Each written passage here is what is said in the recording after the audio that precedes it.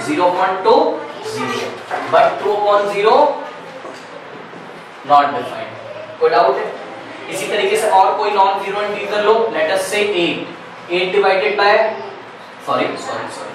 0 divided by 8 कितना आ जाएगा 0, but 8 divided by 0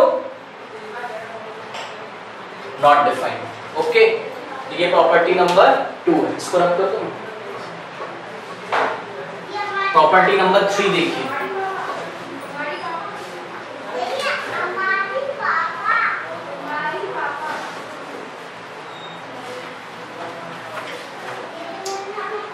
zero does not divide any integer।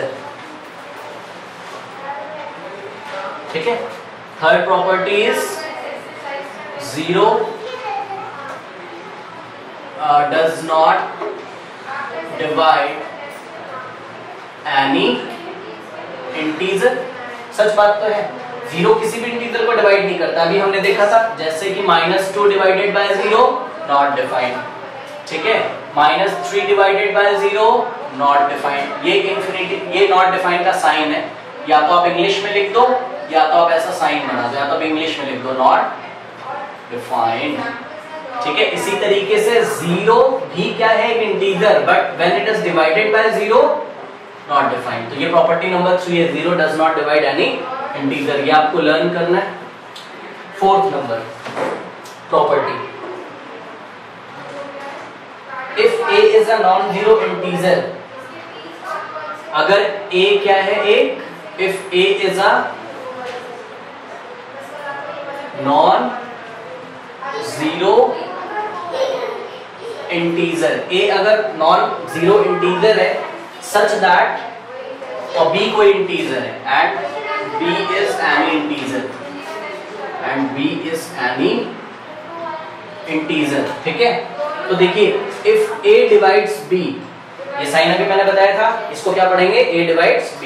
तो if a divides b, this implies that क्या है, conditional statement है। इसका मतलब क्या होता है, ये बताता है कि, मतलब if a divides b, this implies that, तो ये वाले एरो को आप क्या पढ़ोगे, this implies that। 11th class में एक चैप्टर है मैथमेटिकल रीजनिंग, ठीक है, तो उसमें ये बताया जाएगा कंडीशनल स्टेटमेंट के लिए साइन लगाया हमने। तो if a divides b, this implies that a divides -b। पक्का देख सकते हो आप, लेट अस से कि a की वैल्यू 2 है और b की वैल्यू क्या है 6 है। तो अगर a ना b को डिवाइड करता है, कर रहा है कि नहीं कर रहा है, यस कर रहा है। ये देखिए 6 डिवाइडेड बाय 2, 2 3 = 6। तो पक्का ना ये जो a होगा ये पक्का b के नेगेटिव वैल्यू को भी क्या करेगा, डिवाइड। तो b का नेगेटिव वैल्यू -6, तो -6 को आप डिवाइड लगाओगे 2 से तो -3 आता है। ठीक है, next, and -a divides -b, ये भी होता है, करके देख लो आप। a का वैल्यू क्या था 2, तो a का नेगेटिव वैल्यू -2, b क्या था 6, तो 6 का नेगेटिव वैल्यू -6। तो आइए चेक करते हैं क्या -6 is divided by -2, yes, -6 is divided by -2, minus से माइनस कैंसिल हो गया, 2 1 = 2, 2 3 = 6, तो आंसर इज 3। पूरी तरीके से डिवाइड हो रहा है, देयर इज अ इंटीजर।